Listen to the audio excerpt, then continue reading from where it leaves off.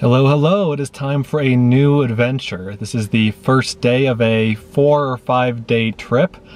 I'm going to be going to a place that I've never really been before in Utah.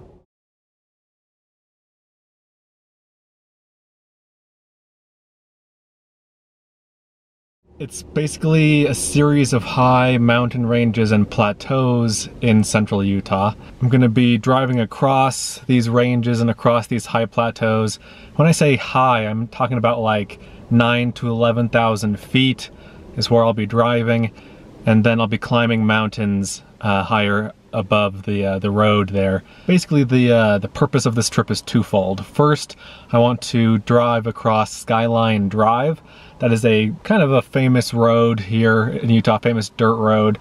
It's a rough road from what I understand. I don't know if my car can make all of it, so I'll do the portions that I can, but it's a road that basically drives along high ridges at about 10 to 11,000 feet. And so it should be a really spectacular road. There are lots of mountains and lakes along this road, and I'm gonna be climbing mountains and paddling in the lakes and camping up there and at the higher elevations. Should be really great. Today is July 10th. You're going to be seeing this video months after that, months after this. And the reason for that is just because I have a lot of other videos that I need to get through before you'll be getting to this one. But just so you know, it's the middle of summer, high summer, and that's why I'm going to these higher elevations. It's 100 degrees where I live. But it'll be much, much cooler at 10,000 feet, obviously. And the first thing I wanted to show you on this trip is a ghost town.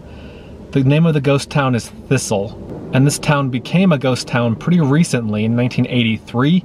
Basically, a landslide dammed a river and flooded the town of Thistle, which was behind the dam along that river. And so I'm here at a pullout along a highway. I'm going to show you the landslide. You can see pretty clearly the path of the landslide here. And it was the costliest landslide in US history. It is the only, I think, presidentially designated disaster area in Utah's history. And yeah, it's pretty interesting. So first I'm going to show you the landslide itself. It's just out my window here. That's what I keep looking at. And then we'll go down to the town itself, which is still partially submerged, and I'll show you that. So this is the landslide area. You can see kind of the darker green on the sides, and then this lighter green. This is all the earth that came down in the landslide. All of this earth was up here, and it just oozed its way down the mountain, causing this. This is a natural dam across the river, across the Spanish Fork River, and behind that, the town of Thistle is back here. You can't see it from here, but the lake was formed back here. The lake is now gone. It's been drained. They bored a tunnel through the dam here for the river to go through.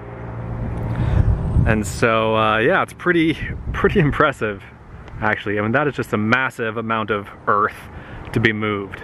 Apparently there was a lot of snow in the winter of 82 and 83, and then in the spring it was really warm, so all of that snow turned to water and it just destabilized this whole mountainside, and as a result you got what you see here. Okay, pardon the road noise, but here are some of the Thistle ruins. You can see there's still water here,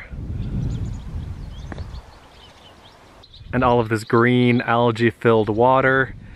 You can see the water is up to about most of the way up the first level of the house here.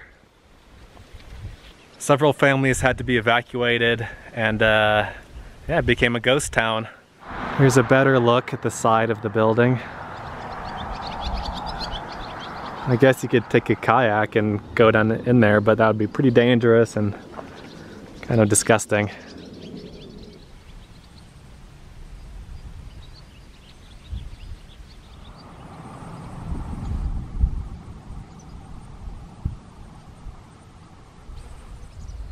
And this is the back side of the dam. Again, this is a natural dam caused by the landslide. It just came down right across and filled the bottom of the valley here.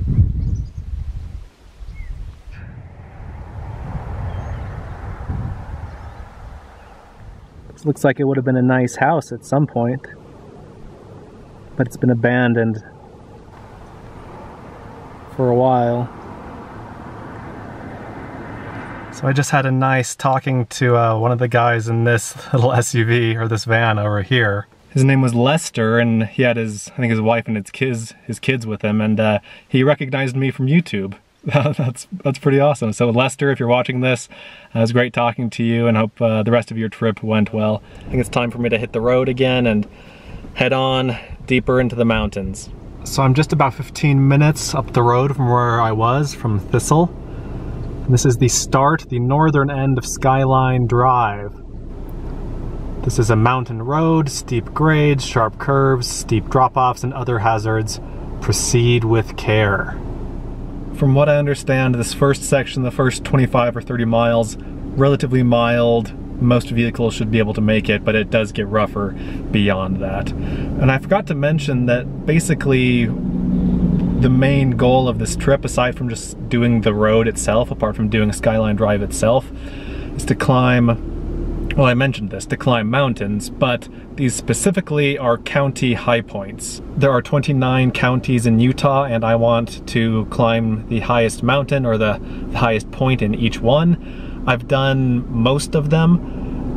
I'm going to be trying to do 7 more on this trip. Once I do the 7 more, I'll just have, I think, 3 left. So this is a big peak bagging trip. Some of the mountains are more impressive than others, but the great thing about peak bagging, and especially about doing county high points, is that it kind of forces you to go into areas that you otherwise normally wouldn't go to. And so you and I will both get to see some very kind of off the beaten path areas that otherwise we'd have no idea existed. So anyway, enough of that. Let's get on with the show. Let's start our drive up this road here. Herd or flock or whatever they're called of wild turkeys just crossed the road here.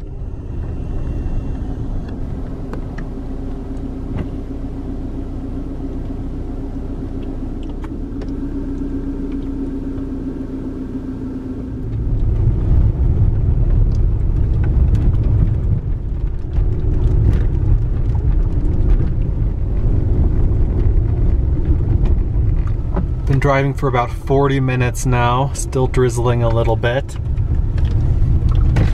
Going through some pretty meadows with wildflowers, these beautiful blue flowers. Decided to stop and stretch my legs a little bit. It's drizzling a little bit, but not too bad. Just wanted to give you a panoramic view.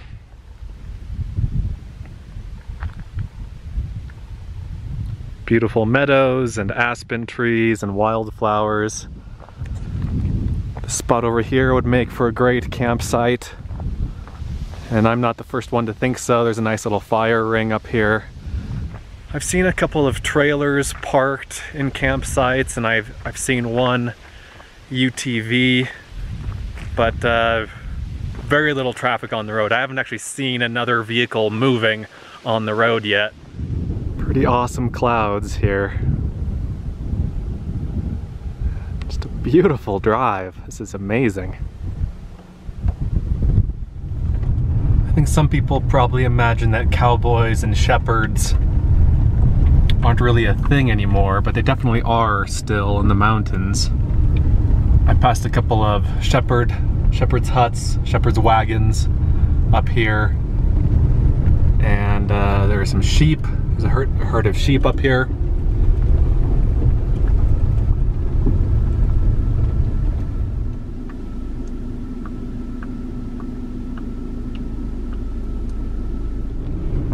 The shepherds camp up here for months at a time, just herding their flocks, tending their sheep. I'm guessing this is a shepherd's horse.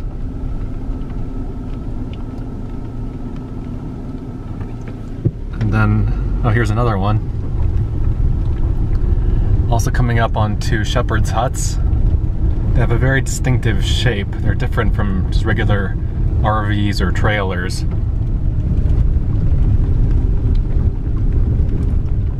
They've We've got vertical walls and then the kind of domed roofs. And usually have a stovepipe sticking out of them.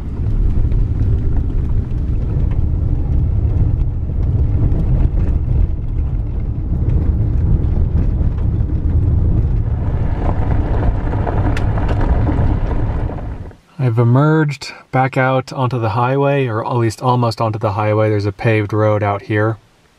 I'm still at about 8,700 feet, still pretty high. It took about 2 hours and 15 minutes to do that traverse. It was about 27.5 miles, that first chunk of Skyline Drive. Awesome, awesome drive. Amazing scenery, tons of campsites. I mean, there are hundreds of campsites up there. I'm now gonna get onto the highway and go this way and then that way. That'll put me in the area of the first county high point that I wanted to go up today. I think I can drive most of the way up to the top of the peak, and then there might be a little bit of hiking toward the end. I don't really remember. I have it all on my phone, but yeah, let's see how it goes.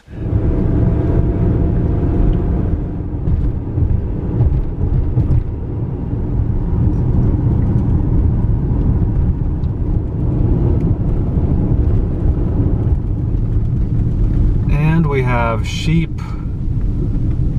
on the road. Lots of sheep.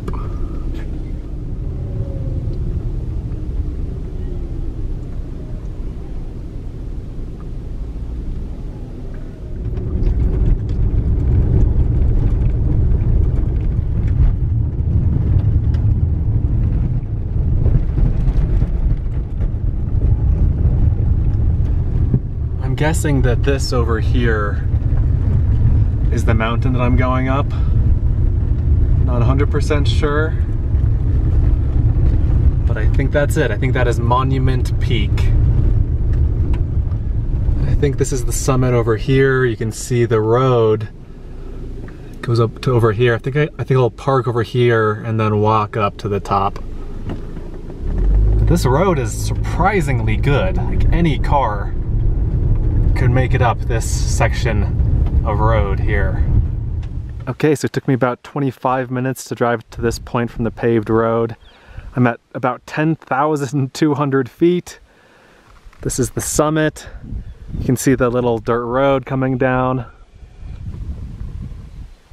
And I think that this is the start of that road right here.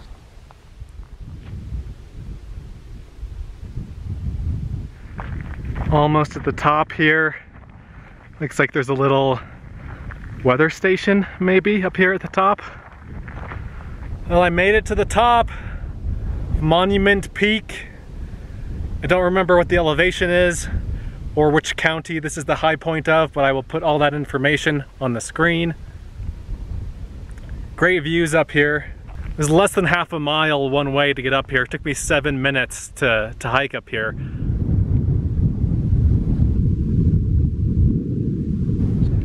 This is looking to the desert, to the east.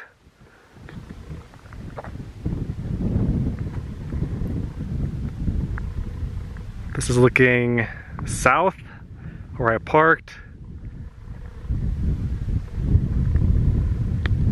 This is looking over to the west. This is the area I was in earlier on Skyline Drive. This is not part of Skyline Drive. This is like a side trip from Skyline Drive, what I'm doing now. And then you can see there's a forest fire.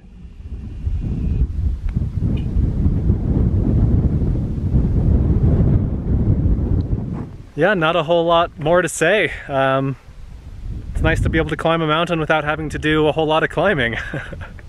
So I'll tick this one off the list, and I'll take some pictures up here, and then I'll go on to the next one. The day is still young. With mountains like this, it's definitely the journey and not the destination that is the appeal. Obviously, this isn't some great scenic mountain. I mean, it's pretty up here, but you know, as a peak, this isn't all that amazing. But getting here was beautiful. That road that I took up here and then Skyline Drive earlier, that's the part of the adventure that makes, it kind of justifies this kind of thing. It's like, yeah, who cares if you climb a little mountain like this? It doesn't really matter, but the journey is really what makes it worthwhile. You know you're in the West when there are hitching posts randomly along the side of a trail.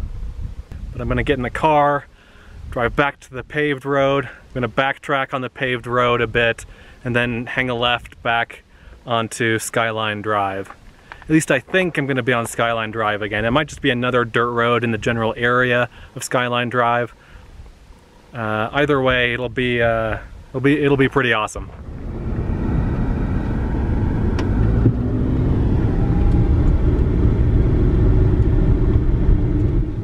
I've stopped at this little scenic pullout here. There's a pretty lake. This is called Electric Lake. See some people camped down there. Other people camped over there. Just out boondocking on this beautiful lake in the mountains.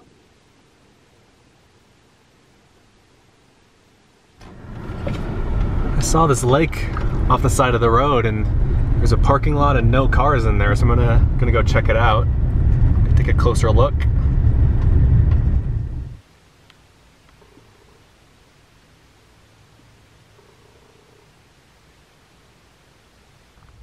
So this is called Beaver Dam Reservoir. It's a beautiful little lake. And there's a boardwalk going around the edge of the lake, or at least part of the edge of the lake.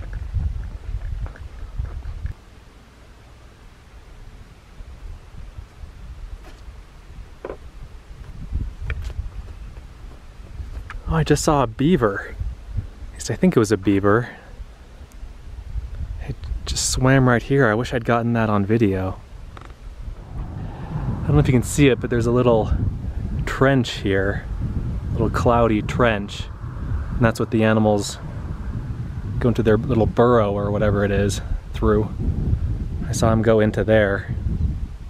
I'm gonna leave the camera there for 5 minutes or so, see if it records anything.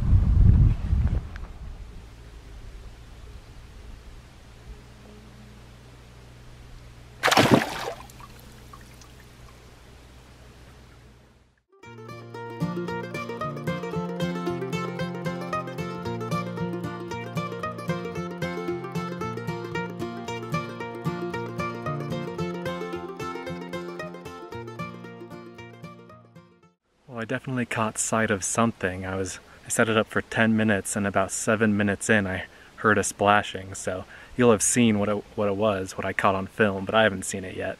I think it's time to move on now. I'll head back to the car and find a campsite.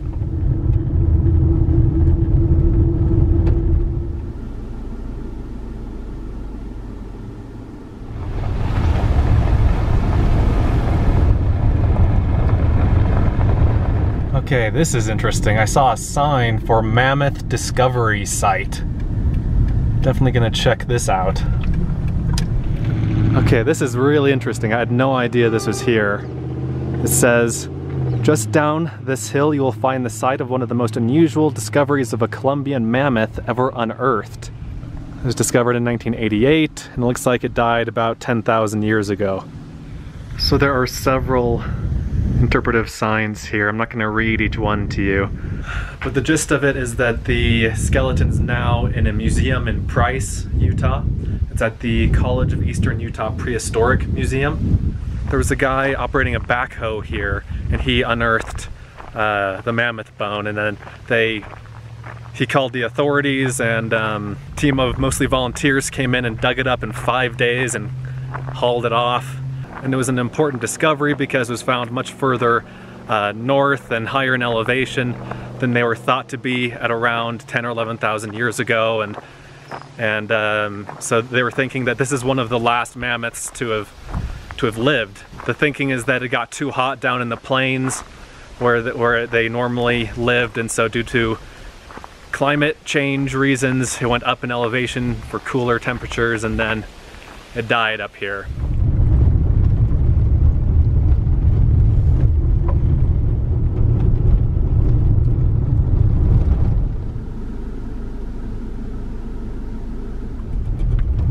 So I believe this is East Mountain right here. This is one of the county high points I'm going to be climbing. I'd originally planned on doing it today, but it's just getting too late, so I'll do it tomorrow. That is a cool mountain.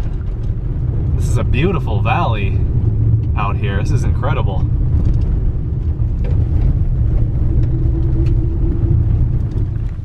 Okay, I found a couple of campsites here. There's one with a better view, but it's more exposed, so more exposed to wind. There's one just a little bit further down the road.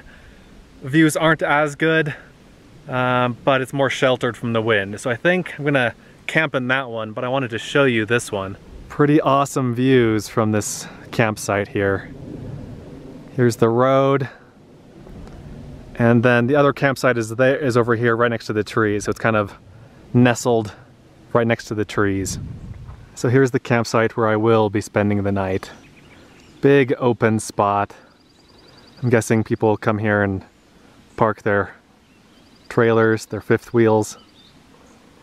Nice views out up the valley here. Huge stack of firewood. There are campfire restrictions in effect right now to prevent wildfires, so I will not be using any of that wood. But we do have a nice fire pit and a couple of nice log benches here. I'm right up against the trees. I sleep on the far side, on the driver's side of the car, and I always like to park that side to wherever I have more privacy. So in this case, it's away from the road and up toward the little stand of aspen trees. This is an awesome place. I'm really happy with this trip so far. This has been a fantastic first day. Just amazing views, tons of animals, lots of interesting stuff. And I don't think I've mentioned what this mountain range is called. So this is called the Wasatch Plateau. Not to be confused with the Wasatch Mountains, which is the main mountain range that runs alongside Salt Lake City. And it's called a plateau because it is a broad, kind of uplifted area. And then the actual peaks, the actual mountains, stick up a little bit from that. So they, you don't see like huge, big jagged peaks. It's like the big uplift and then smaller points coming up from there. Thanks for watching. Hope you enjoyed the video. Let me know what your favorite part of it was, and I'd love to answer any questions you have. Thanks.